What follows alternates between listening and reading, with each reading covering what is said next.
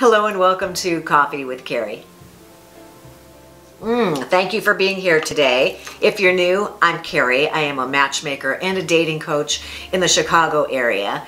And I've done a couple episodes so far on virtual dating, but I wanted to touch base today and fill you in on the amazing success rate that I've been having with the virtual dating. I mean, we're still in the midst of COVID. In fact, we're having peaking of numbers all over the country. And if you have not yet jumped onto the virtual dating bandwagon, or you were tried it and stopped for a while, thought it wasn't for you, I just wanted to share the experience that some of my clients are having and how much better the feedback has been on virtual dates and how much more quick. Well, you know what? Stick around. That's what we're talking about today. If that's interesting, that's what's up. So after a date, I send out a feedback form to clients and ask them, matchmaking clients, and I ask them, do you want to see this person again? And then they have to rate the date, among other things, whether it was pretty close, not great, pretty close, or awesome is one of the options. And I have had more awesome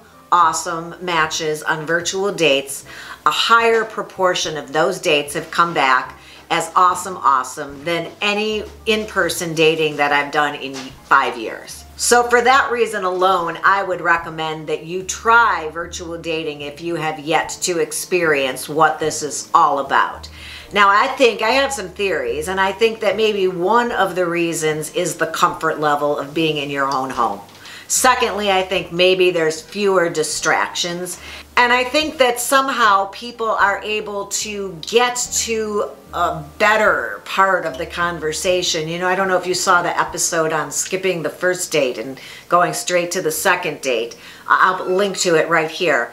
But getting past the first date kind of conversations, those things that you tell about yourself, that you just get tired of your own voice if you've gone on more than 2 dates in the last month. It's like, oh, I've got to tell this again.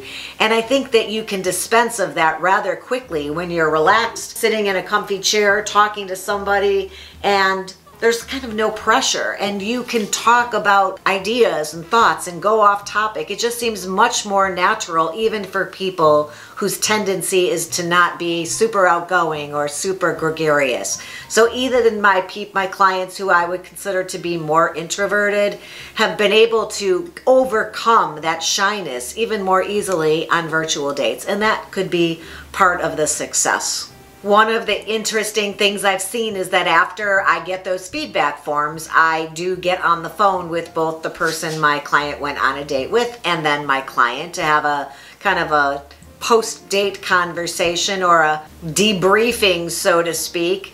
And I feel like by the time I get to those conversations, but a day or two goes by, they complete their form, a day goes by or two goes by, and then we can finally find time to connect by telephone.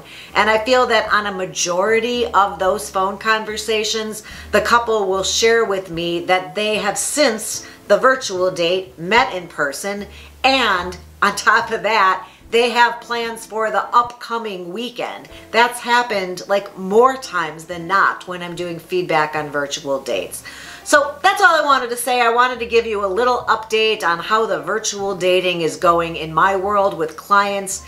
And I wanted to, again, share with you the idea that I know it's not easy to gauge chemistry on a virtual date, but this isn't meant to keep you from ever meeting this person in person. This is meant to give you an introduction to this person in a comfortable surrounding, in a comfortable manner, so that you can just gauge whether a second date is in order. So if you've done virtual dating, leave me a comment down below and let me know how that's working for you. If you thus far have been intimidated by or uninterested, period, for any reason in giving it a shot, let me know down below that maybe I've changed your mind, made you think twice about the success you could perhaps expect from meeting someone in video. But make sure that if you are going to do the Zoom dating, that you watch the video, everything you need to know about virtual dating, because You don't want to have horrible lighting and horrible angles and be rushing around last minute trying different things, and